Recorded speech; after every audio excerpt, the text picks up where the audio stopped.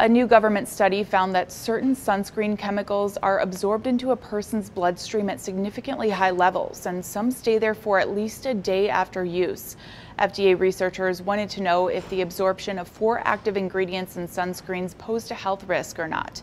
They surveyed 24 people who applied the products religiously for 4 days, and there were a few big takeaways.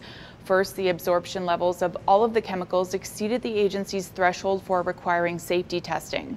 And second, 3 of the chemicals stayed in the body for at least 24 hours after application.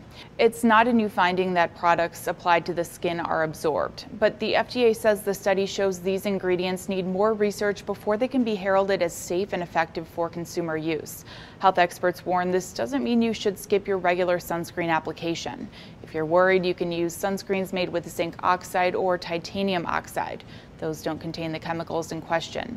The research is part of a broader sunscreen safety effort from federal regulators. Earlier this year, the FDA unveiled plans to strengthen regulations for most sunscreen products in the U.S., addressing active ingredient safety, dosage forms, and SPF requirements.